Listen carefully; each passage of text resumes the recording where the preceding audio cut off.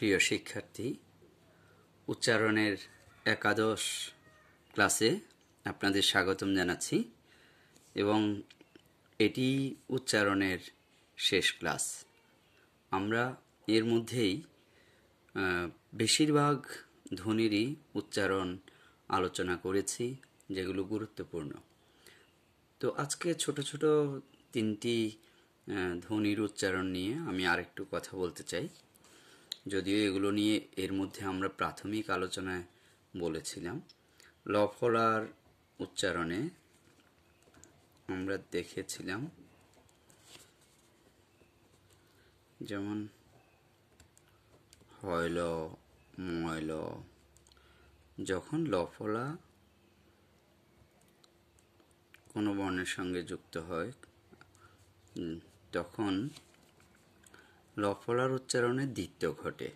যেমন আমরা যখন লিখব অম্ল, তখন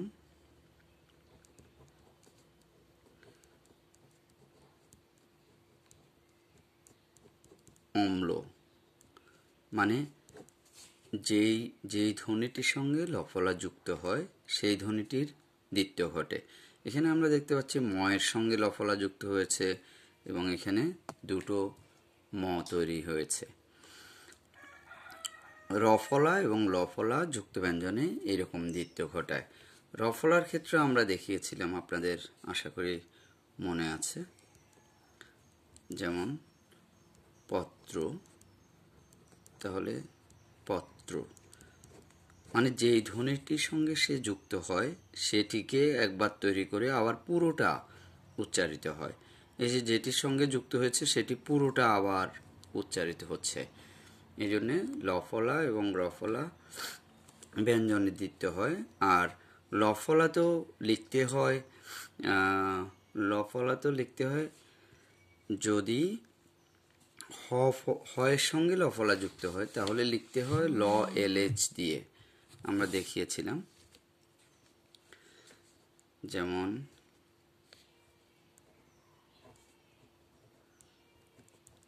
প্রহ্লাদ,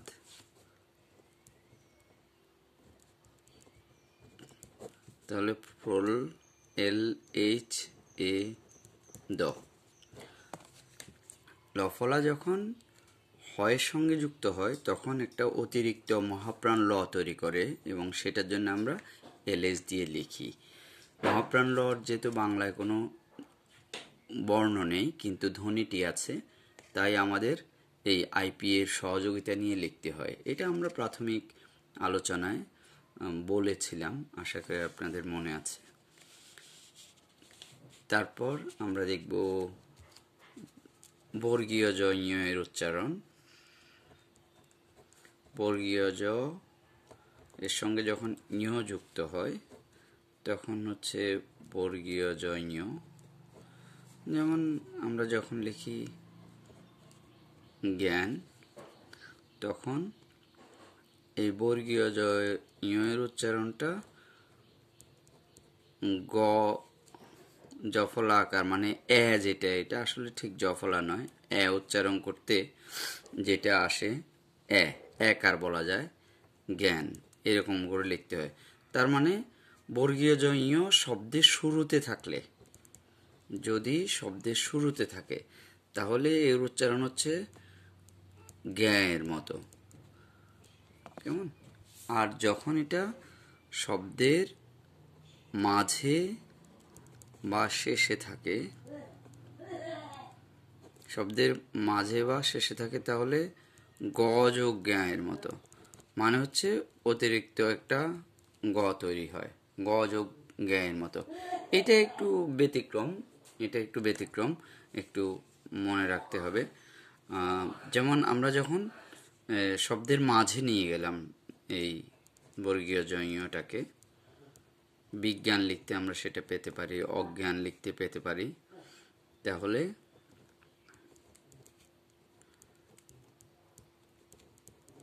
বিজ্ঞান আমরা দেখতে পাচ্ছি শব্দের মাঝে চলে গেলে এটি গ যোগ জ্ঞা, মানে ওই যে এ উচ্চারণ করতে যেই বর্ণটি সেটি দিয়ে লিখতে হয়। এটা ঠিক জফলা নয়, এ উচ্চারণ করতে যেটি আমরা লিখি সেটার কার চিহ্ন।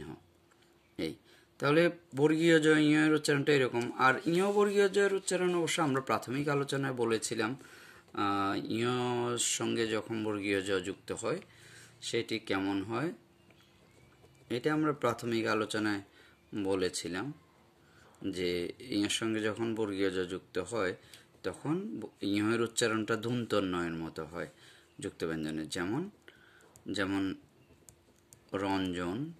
তাহলে রঞ্জন,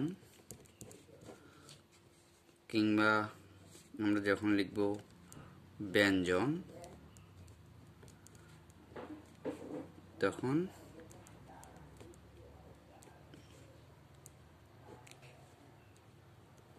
ব্যঞ্জন। এই যে ইয়ের জন্যে দন্তন্য উচ্চারিত হচ্ছে, ইয়ের জন্য দন্তন্য উচ্চারিত হচ্ছে, যেমন ইয় এই দন্তন্যটা আসলে ইয়ের জন্য উচ্চারিত হচ্ছে, আর জয়ের জন্য তো জ আছে। এটা আমরা প্রাথমিক আলোচনায় দেখিয়েছিলাম। আরেকটি বিষয় সেটা হচ্ছে বিসর্গ এর ব্যাপারে আমরা প্রাথমিক আলোচনায় দেখিয়েছিলাম যে বিসর্গ যখন শব্দের শেষে থাকে, যেমন বাহ, তখন হসন্ত হয়ের মতো উচ্চারিত হয়। আরেকটি শব্দ আহ, হসন্ত হয়ের মতো উচ্চারিত হয় শব্দের শেষে। কিন্তু আবার শব্দের শেষে যখন এরকম আকারের সঙ্গে না থেকে অকারের সঙ্গে থাকে তখন এগুলোর উচ্চারণ ওকারান্ত হয়। যেমন বিশেষত, বিশেষত, বিশেষত, এটা মূর্ধন্যস্বরের জন্য তালব্যস্য উচ্চারিত হবে। তারপরে মূলত,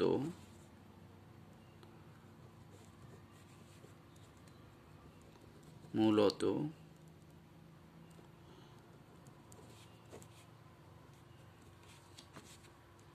যখন অ এর সঙ্গে বিসর্গ থাকে শব্দের শেষে তখন তার উচ্চারণটা ও এর মতো হয়। কিন্তু একটা ব্যাপার হচ্ছে কি, এই অ এর সঙ্গে বিসর্গটি বর্তমান বানানে নেই।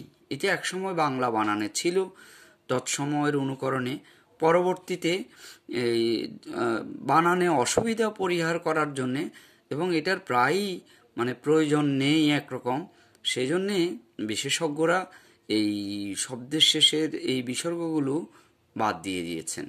তবে শব্দের মধ্যে বিসর্গ হলে শব্দের মধ্যের বিসর্গ এর উচ্চারণটা পরবর্তী ধ্বনিকে দ্বিত্ব করে দেয়। আমরা একটু দেখতে পাবো শব্দের মধ্যে যখন বিসর্গ থাকে তখন সেটি পরবর্তী ধ্বনিকে দ্বিত্ব করে দেয়। যেমন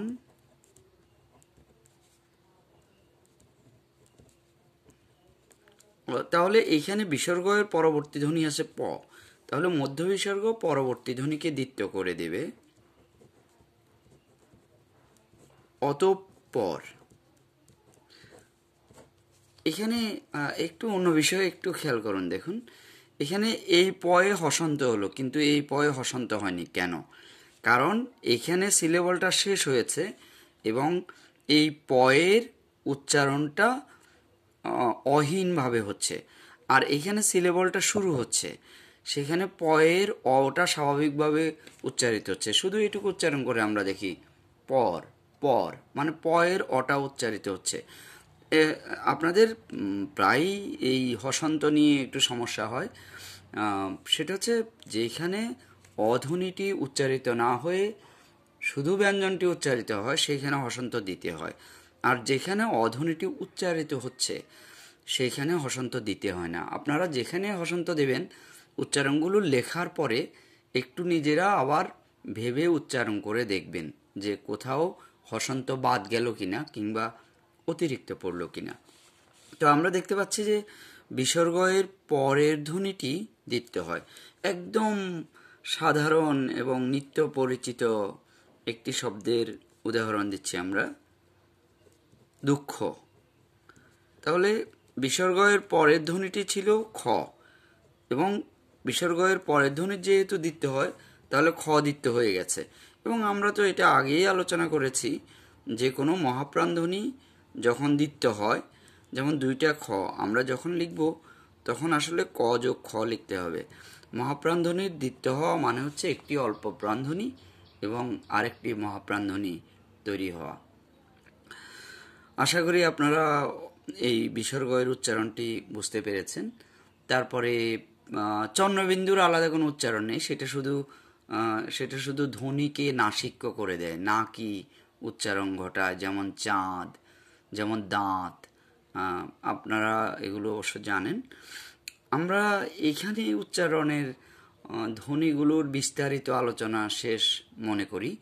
আমরা দীর্ঘ দিন ধরে 11টি ক্লাসে এগুলো আলোচনা করছিলাম এবং আজকে এসে স্বস্তির সঙ্গে এগুলো শেষ হলো।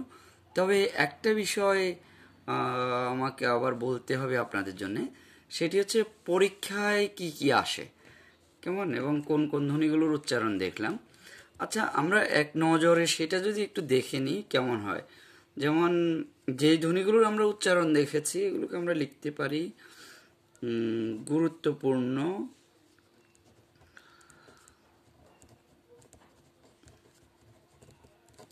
ধ্বনিসমূহ।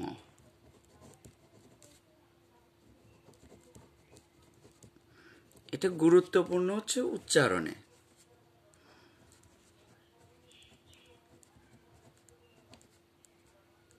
উচ্চারণে গুরুত্বপূর্ণ ধ্বনিসমূহ।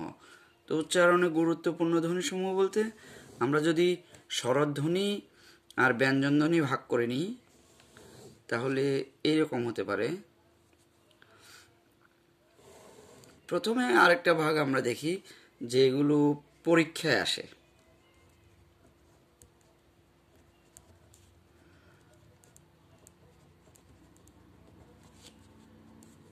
আর এগুলো সাধারণত পরীক্ষায় আসে না। পরীক্ষায় না আসলেও যখন আমরা শব্দের উচ্চারণ লিখব, তখন সেগুলো গুরুত্বপূর্ণ ভূমিকা পালন করে। পরীক্ষায় আসে যেমন স্বরধ্বনিতে কেবলই দুটো, অ এবং এ, এই দুটোই কেবল পরীক্ষায় আসে। আবার স্বরধ্বনিতে রি এর উচ্চারণ আমাদের দেখতে হয়, কিন্তু সেটি পরীক্ষায় খুব একটা আসে না। রি এর উচ্চারণটা আমি আবার আপনাদের মনে করিয়ে দিই, আমি প্রাথমিক আলোচনায় এগুলো আলোচনা করেছি।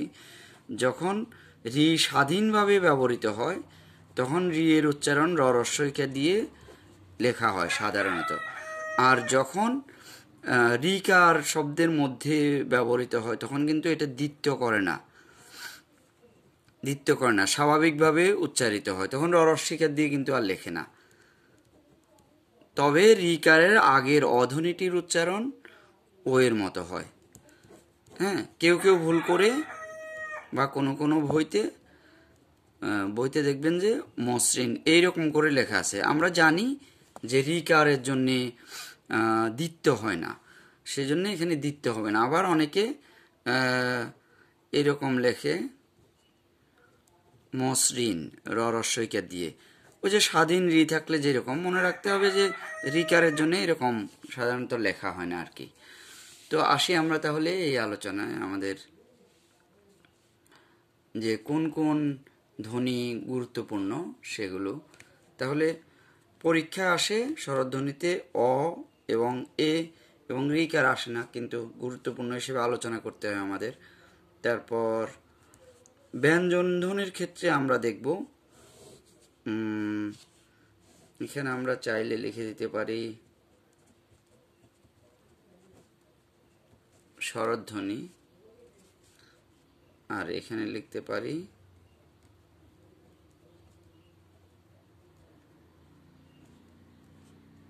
ব্যঞ্জনধ্বনি। ব্যঞ্জনধ্বনিতে আমরা দেখব যে গুরুত্বপূর্ণ হচ্ছে ব ফলা, ম ফলা, তারপর জ ফলা।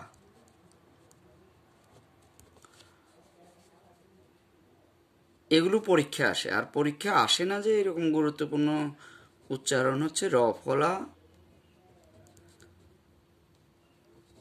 ল ফলা যুক্ত ব্যঞ্জনে হ। আমরা যুক্ত ব্যঞ্জনে হ বললাম কেন, হ ফলা কেন বললাম না? কারণ যেটা পরে যুক্ত হয় সেটাকে ফলা বলে। যেহেতু হ কখনো পরে যুক্ত হয় না, সেজন্য আমরা একে যুক্ত ব্যঞ্জনে হ বলতে পারি। তারপর বিসর্গ এর উচ্চারণ গুরুত্বপূর্ণ,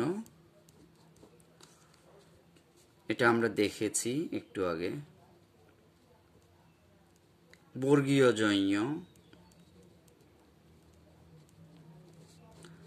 তারপরে হচ্ছে ইয় বর্গীয় জ।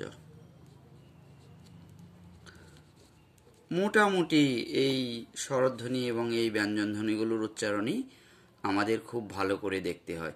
এর বাইরে অন্য যে ধ্বনিগুলো আছে সেগুলোর উচ্চারণে কোনো বৈচিত্র্য নেই, মানে একাধিক উচ্চারণ হয় না। যেমন আমরা যখন বলি ক, ক কখনো দুই রকম হয় না, কিংবা আমরা যখন বলি আ এর উচ্চারণ কখনো দুই রকম হয় না।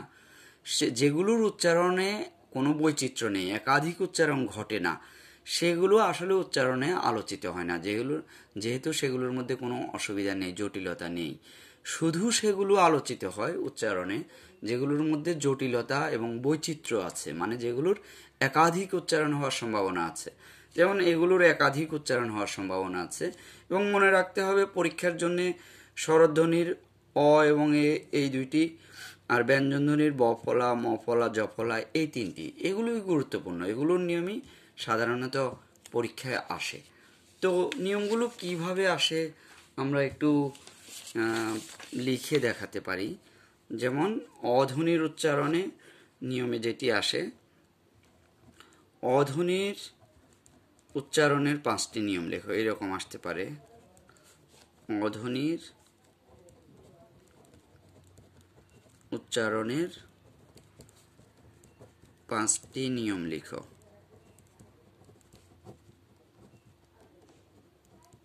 কেমন? এইটা আসতে পারে। এটার বিকল্প হিসেবে আসতে পারে, মানে একই জিনিস, অথবা আসতে পারে আদ্য অধ্বনি। আদ্য অধ্বনির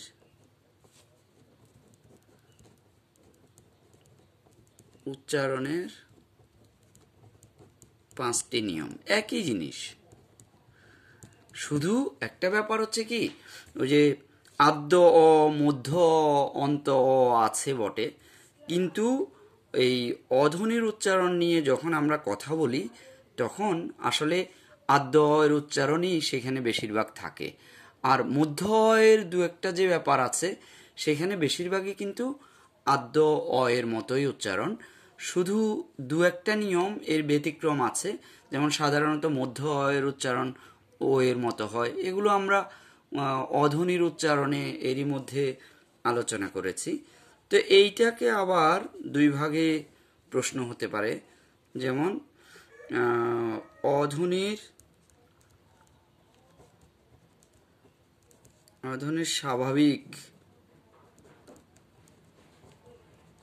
স্বাভাবিক বা বিবৃত উচ্চারণের 5টি নিয়ম লিখো।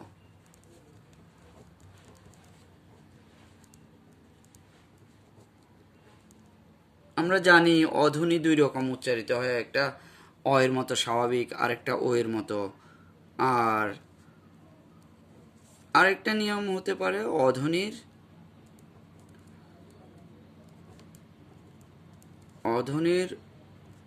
ওবৎ। ওবৎ মানে আমরা জানি এটি সংবৃত। সংবৃত মানে গোলাকার, মানে আপনারা তো জানেন সংবৃত মানে ঠোঁটের গোল অবস্থা। সংবৃত উচ্চারণের 5টি নিয়ম। এতো তো এখানে শুধু বাকি থাকলো ওই যে মধ্য অধ্বনির উচ্চারণের 5টি নিয়ম। এটা সাধারণত আবার পরীক্ষা আসে না, এবং মধ্য এর উচ্চারণ বেশিরভাগই আমি বলেছি যে আদ্য অ এর মতোই, শুধু দু একটি ব্যতিক্রম রয়েছে, সেটা আমরা অধ্বনির উচ্চারণে আগের ভিডিওগুলোতে আলোচনা করেছি।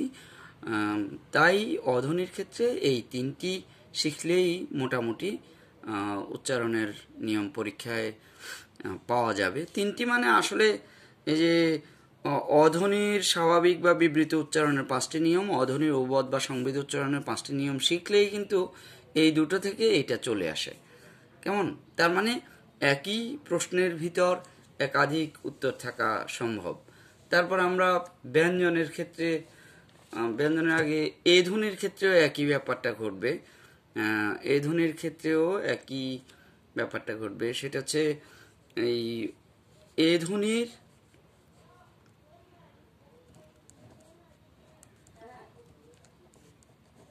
ঠিক অধ্বনির মতো আর কি।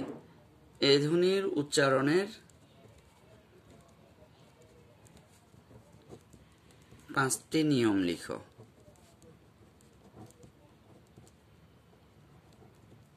কেমন? এই ধ্বনির উচ্চারণের 5টি নিয়ম লিখো।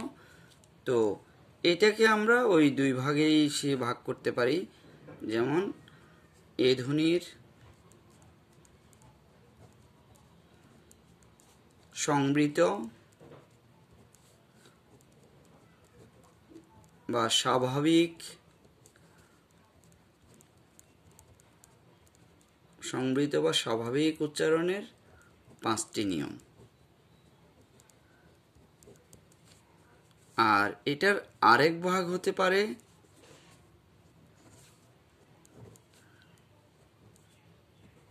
এ ধ্বনির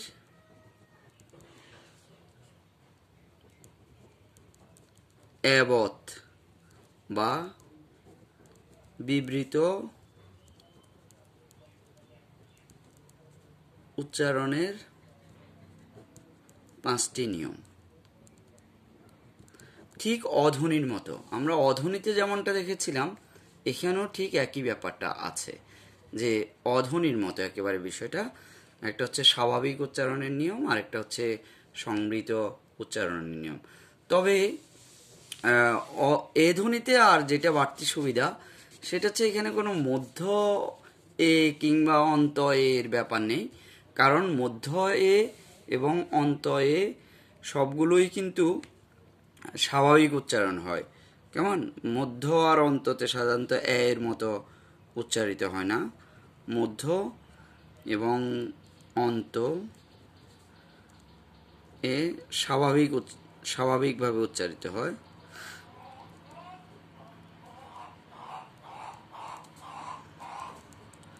সেই ক্ষেত্রে এ ধ্বনির মধ্য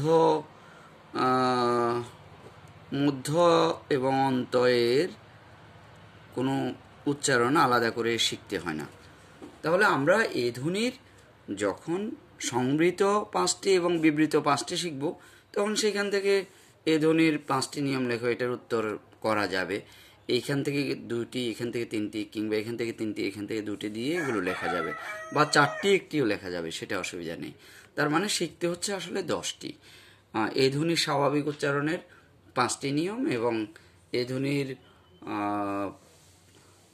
এর মতো বা বিবৃত উচ্চারণের 5টি নিয়ম। একেবারে শেষ পর্যায়ে আমরা চলে এলাম। এখানে আমরা দেখতে পাচ্ছি ব ফলায়ের উচ্চারণের 5টি নিয়ম লেখো। ব ফলা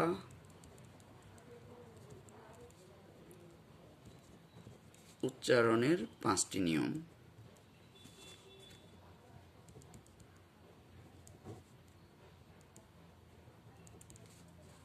কেমন? তারপর হচ্ছে মফলা উচ্চারণের 5টি নিয়ম লেখো।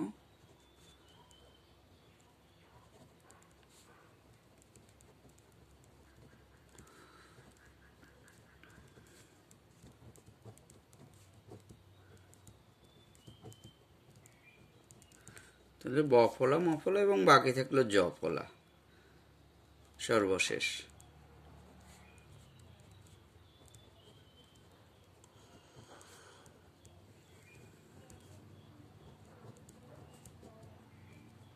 জ ফলা উচ্চারণের 5টি নিয়ম লিখো। এই তাহলে ব্যঞ্জনের ক্ষেত্রে সাধারণত এই তিনটি পরীক্ষায় আসে, ঘুরিয়ে ফিরিয়ে এই তিনটির কোনো একটি আসে। এগুলো হচ্ছে উচ্চারণের প্রশ্ন, এবং পুরো প্রশ্নের ধারণাটা আপনারা এখানে পেয়ে গেলেন।